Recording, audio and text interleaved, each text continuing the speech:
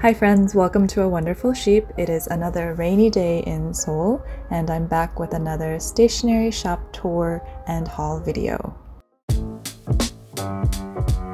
The first stop is the Black Heart Pencil Shop, which I've been eyeing on Instagram for months, so I was really excited to visit. It is a beautiful space dedicated to all things vintage pencils.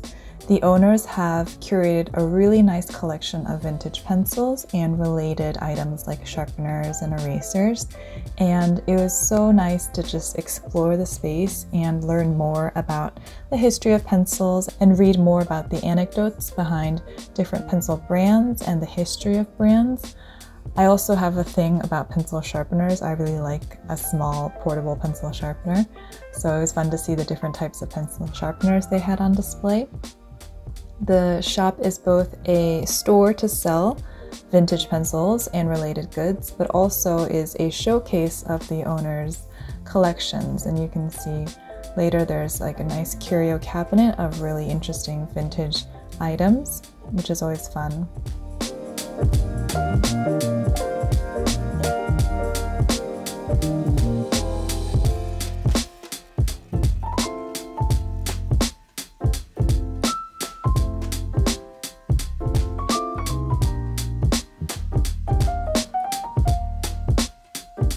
And in general, just passion is infectious, right? So it was really nice to be in this space where it was so apparent how passionate the owners were about vintage pencils, and I left more excited to use pretty, well-designed pencils.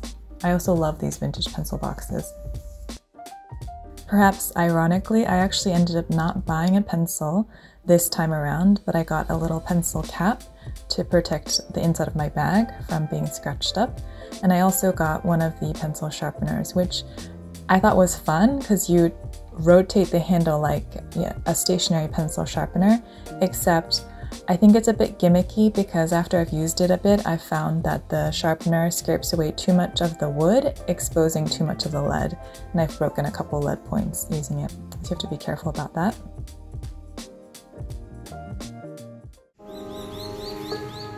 Just down the street from the Black Heart Pencil is the May store, which is mostly stationery, but it also has props and accessories like jewelry, cell phone cases, bags, candles, etc.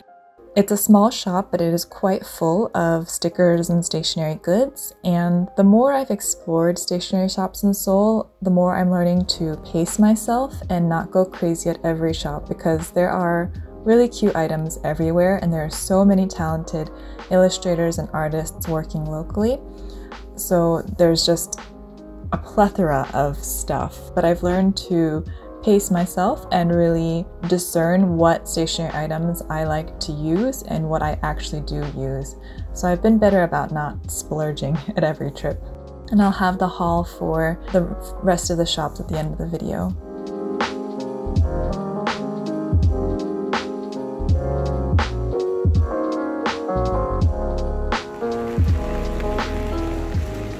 Further down the street is Beok, which this was a really interesting space because leading up to the shop, it has sort of like an urban architecture interior design feel, but inside the shop, it's 90% cute, lovely stationery.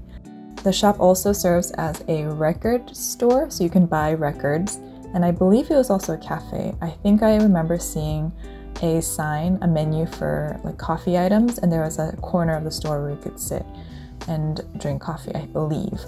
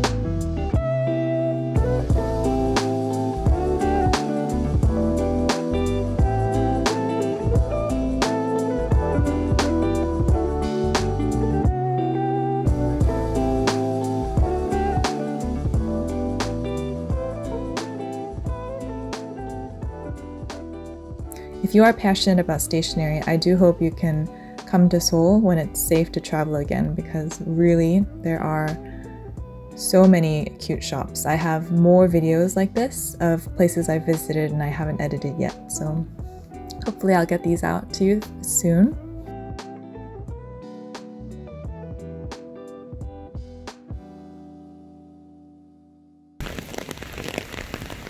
Finally, the last stop is the Darlingspoon store.